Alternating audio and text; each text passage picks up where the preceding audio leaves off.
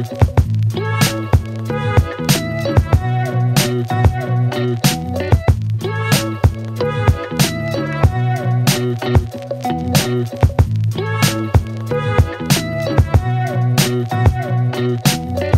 സാറിനെ പോലെ ഒരു വലിയ മനുഷ്യൻ്റെ സിനിമയിൽ ഒരു ഭാഗമാകാൻ പറ്റിയതിൽ ഒരുപാട് സന്തോഷമുണ്ട്. അതിനപ്പുറം ഒരുപാട് അഭിമാനമുണ്ട്. എല്ലാവർക്കും നമസ്കാരം.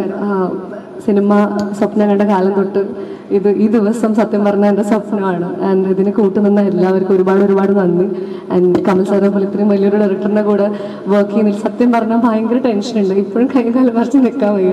ഇത്രയും സീനിയർ ആർട്ടിസ്റ്റ് ഷൈൻ ചേട്ടനായിക്കോട്ടെ, സസി ചേച്ചി, മരീന ചേച്ചി, മാളി ചേച്ചി, എനിക്ക് എന്താ പറയേണ്ടതെന്ന് പോലും അറിയുന്നില്ല. ഒരുപാട് സന്തോഷം, ദൈവത്തിനോട് ഒരുപാട് നന്ദി. ആൻഡ് സാറിനോടാണ് ആക്ച്വലി വലിയ താങ്ക്സ് പറയേണ്ടത്. സാർ ഒരുപാട് നന്ദിയുണ്ട് ഒരു അവസരം തന്നത്. അപ്പം എൻ്റെ മാക്സിമം ചെയ്യാൻ പറ്റും എന്ന് ഞാൻ വിശ്വസിക്കുന്നു. Thank you. ഇനിയും സംസാരിക്കേണ്ട ഒരുപാട് ആൾക്കാരുണ്ട്. നമ്മൾ പൂജ ചുരുക്കുകയാണ്.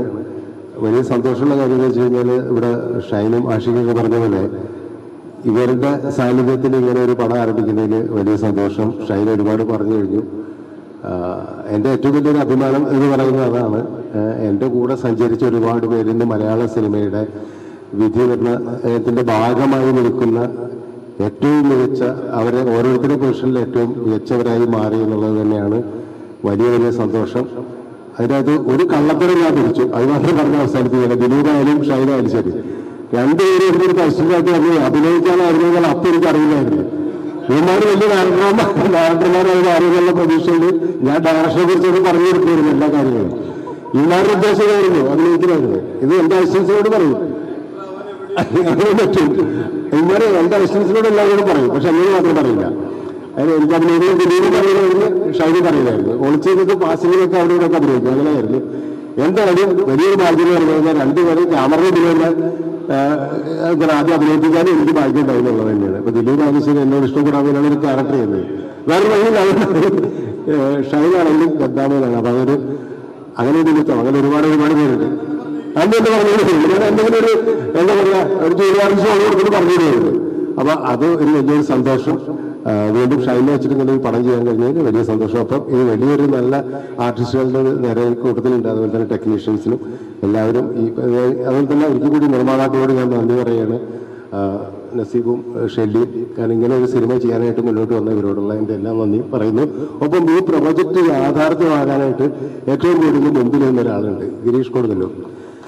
ഞാൻ ഗിരീഷിനെ നേരത്തെ തിരികെട്ടിക്കാൻ ചോദിച്ചപ്പോൾ നോക്കിയപ്പെടുന്നത് കണ്ടില്ല. അതങ്ങനെയാണല്ലോ, നിങ്ങളൊക്കെ അത്രയും ബാക്കിലാവും. അപ്പൊ ഗിരീഷ് ആണ് സത്യത്തിൽ ഈ പ്രൊഡ്യൂസേഴ്സിനെ എന്നെ പരിചയപ്പെടുത്തുന്നതും എല്ലാ കാര്യങ്ങൾക്കും എൻ്റെ നാട്ടുകാരൻ കൂടിയാണ്.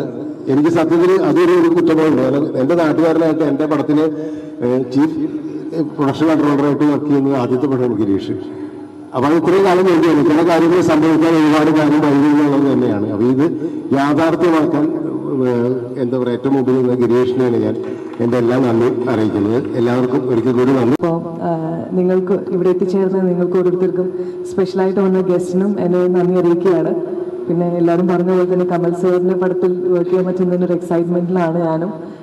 മുമ്പ് വർക്ക് ചെയ്ത ആളുകളുണ്ട്, ആഷിഖയുണ്ട്, ഗ്രേസ് ഞാൻ ഹാപ്പി വെഡിങ്ങിൽ വർക്ക് ചെയ്തതാണ്, ഷൈനൊക്കെ ആയിട്ട് വർക്ക് ചെയ്തതാണ്. അപ്പം നല്ലൊരു ആറ്റ്മോസ്ഫിയർ ആവും തന്നെ ഞാൻ വിശ്വസിക്കുന്നു.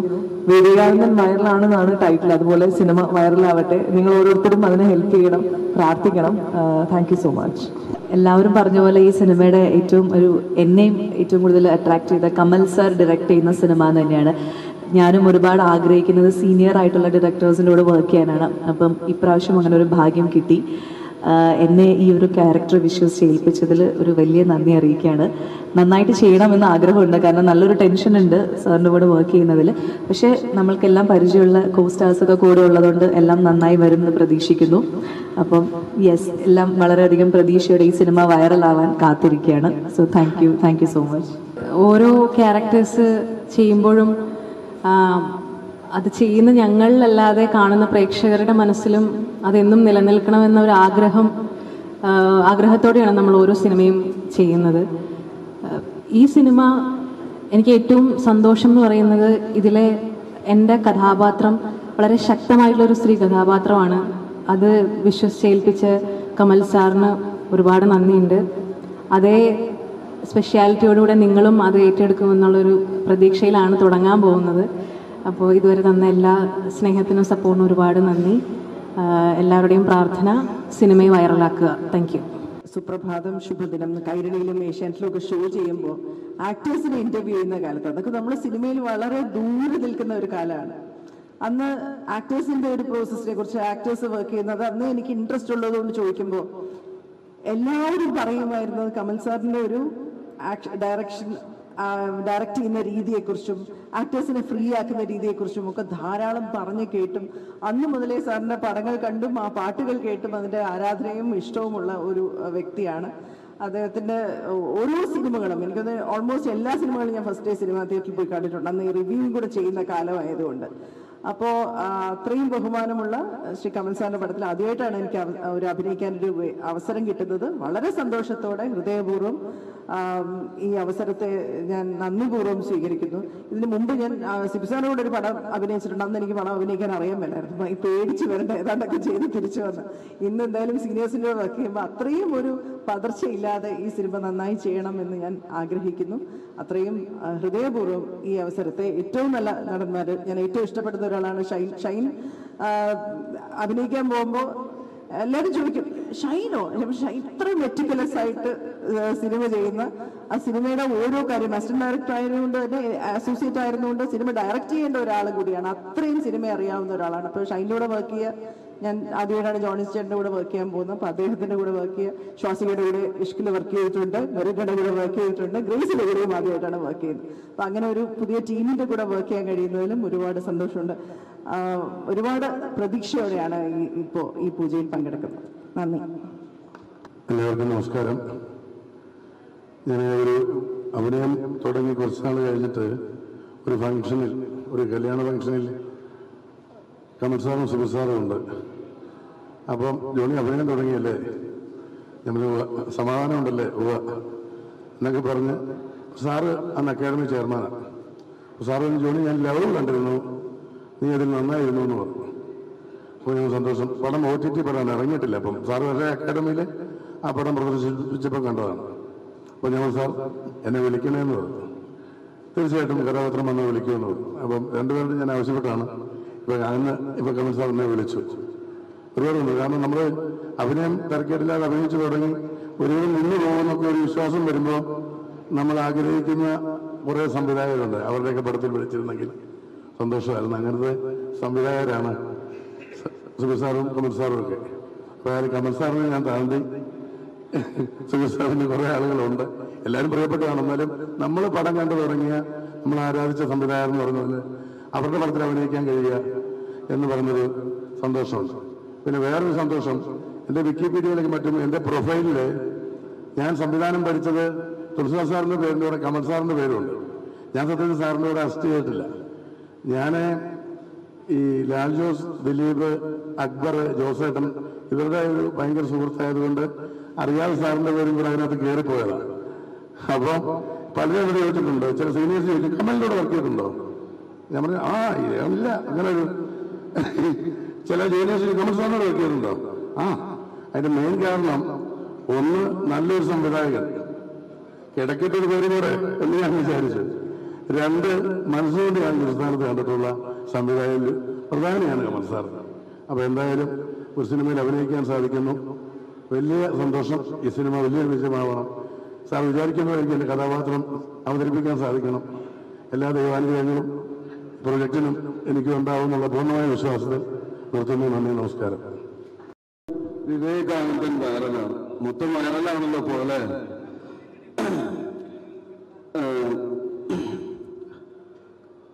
ഞാൻ ആദ്യമായിട്ട് അസിസ്റ്റന്റ് ഡയറക്ടറായിട്ട് വർക്ക് ചെയ്യാൻ വരുന്നത് കമൽ സാറിൻ്റെ അടുത്താണ്.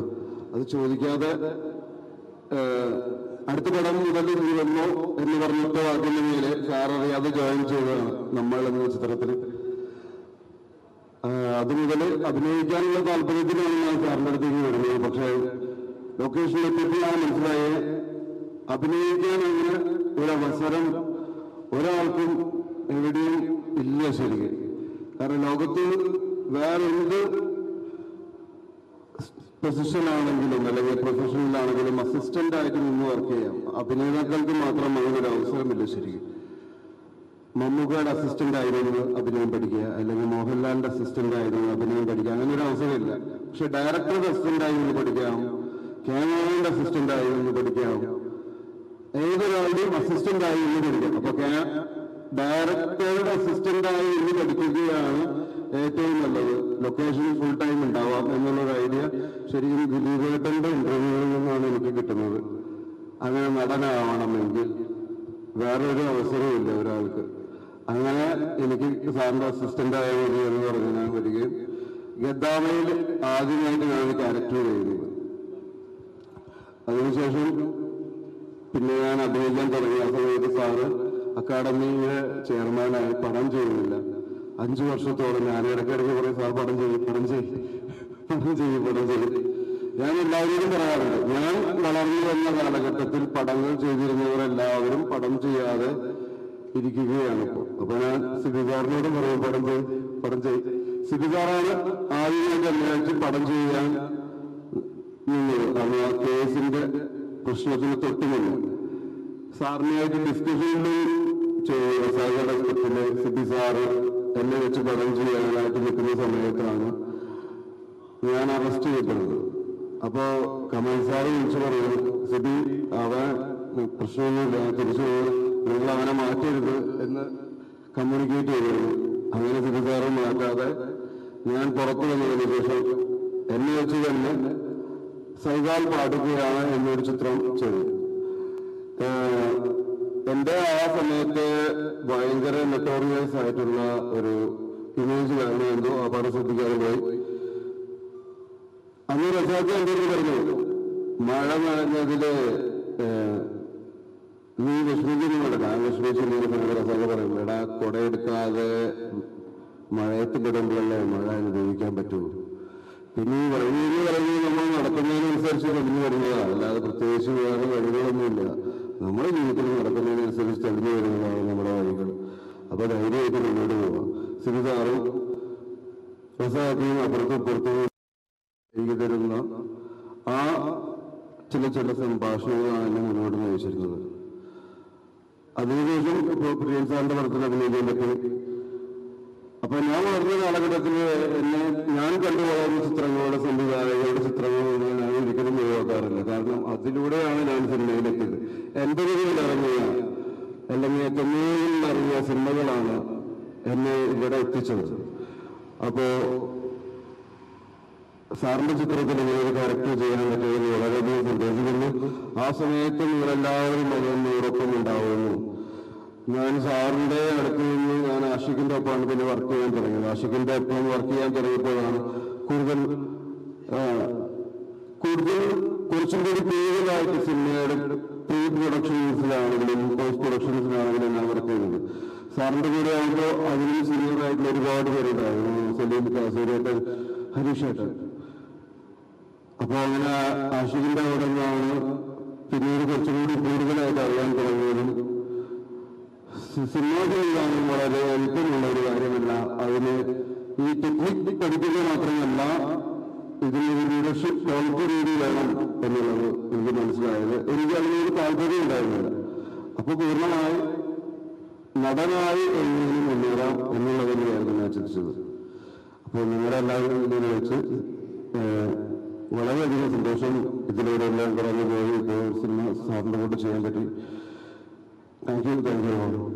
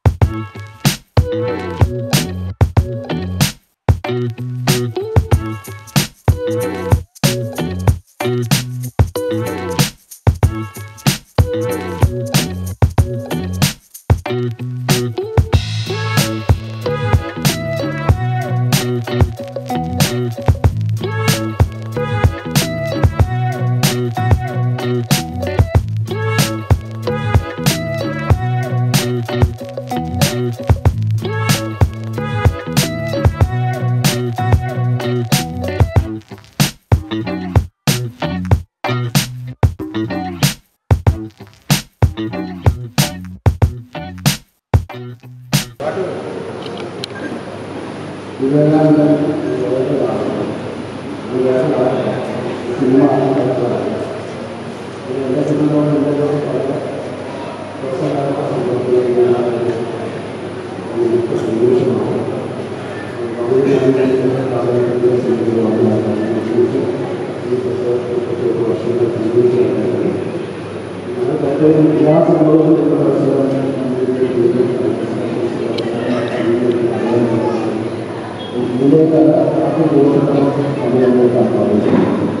അത്